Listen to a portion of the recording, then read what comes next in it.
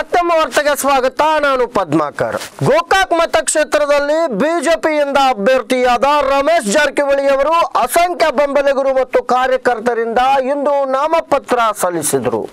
ಗೋಕಾಕ್ ಮತಕ್ಷೇತ್ರದ ಬಿಜೆಪಿ ಅಭ್ಯರ್ಥಿಯಾದ ರಮೇಶ್ ಜಾರಕಿಹೊಳಿ ಅವರು ಇಂದು ತಮ್ಮ ನಾಮಪತ್ರವನ್ನ ಸಲ್ಲಿಸಿದ್ರು. ಗೋಕಾಕ್ನ ಎನ್ಎಸ್ಎಫ್ ಕಾಲೇಜು ಆವರಣದಿಂದ ಬೃಹತ್ ಮೆರವಣಿಗೆಯ ಮೂಲಕ ತಹಶೀಲ್ದಾರ್ ಕಚೇರಿಗೆ ತೆರಳಿದರು. ಗೋಕಾಕ್ನ ಪ್ರಮುಖ ಬೀದಿಗಳ ಮುಖಾಂತರ ಮೆರವಣಿಗೆ ಸಂಚರಿಸಿತ್ತು. ತೆರೆದ ವಾಹನದಲ್ಲಿ ಅಭ್ಯರ್ಥಿ ರಮೇಶ್ ಜಾರಕಿಹೊಳಿ ಅವರೊಂದಿಗೆ ಅರ್ಭಾವಿ ಮತಕ್ಷೇತ್ರದ ಬಾಲಚಂದ್ರ ಜಾರಕಿಹೊಳಿ, ಹುಕ್ಕೇರಿ ಶಾಸಕ ಉಮೇಶ್ ಕತ್ತಿ, ಕೇಂದ್ರ ಮತ್ತು ರಾಜ್ಯ ರೈಲ್ವೆ ಸಚಿವ ಸುರೇಶ್ ಅಂಗಡಿ ಮತ್ತಿತರ ಸಾಥ್ ನೀಡಿದ್ರು.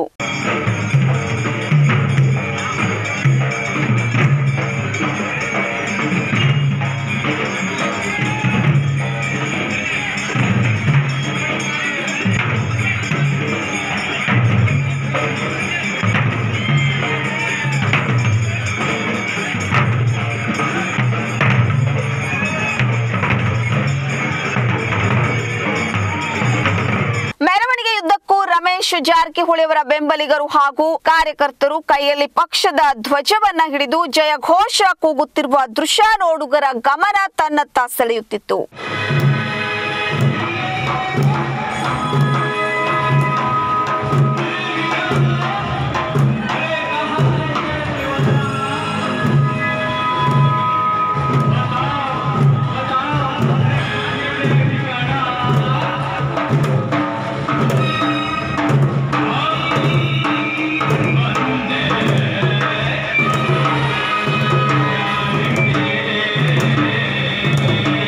ಎಲ್ಲಿ ನೋಡಿದರೂ ಬಿಜೆಪಿ ಧ್ವಜಗಳು ರಾರಾಜಿಸುತ್ತಿರುವ ದೃಶ್ಯ ಕಂಡುಬಂತು. ಸಂಗೊಳ್ಳಿ ರಾಯಣ್ಣ ವೃತ್ತದಲ್ಲಿ ರಾಯಣ್ಣನ ಪ್ರತಿಮೆಗೆ ಬಾಲಚಂದ್ರ ಜಾರಕಿಹೊಳಿ ಅವರು ಮಾಲಾರ್ಪಣೆ ಮಾಡಿದ್ರು.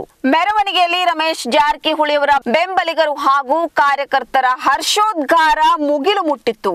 ಡೊಳ್ಳು ಬಾರಿಸುತ್ತಾ ಗೋಕಾಕ್ನ ಪ್ರಮುಖ ಬೀದಿಗಳಲ್ಲಿ ಸಂಚರಿಸಿದ ಮೆರವಣಿಗೆ ತಹಶೀಲ್ದಾರ್ ಕಚೇರಿಯವರೆಗೆ ತೆರಳಿ ರಮೇಶ್ ಜಾರಕಿಹೊಳಿ ಅವರು ಅಲ್ಲಿ ನಾಮಪತ್ರವನ್ನ ಸಲ್ಲಿಸಿದ್ರು. ವೀಕ್ಷಕರೇ, ನಮ್ಮ ಸತ್ಯಂ ವಾಹಿನಿಯ ಪ್ರತಿದಿನದ ಅಪ್ಡೇಟ್ ಮಾಹಿತಿಯನ್ನ ತಿಳಿದುಕೊಳ್ಳಲು ಸತ್ಯಂ ಟಿವಿ ಕನ್ನಡ ಯೂಟ್ಯೂಬ್ ಚಾನೆಲ್ಗೆ ಸಬ್ಸ್ಕ್ರೈಬ್ ಆಗಿ ಹಾಗೂ ಬೆಲ್ ಐಕಾನ್ ಅನ್ನು ಕ್ಲಿಕ್ ಮಾಡಿ.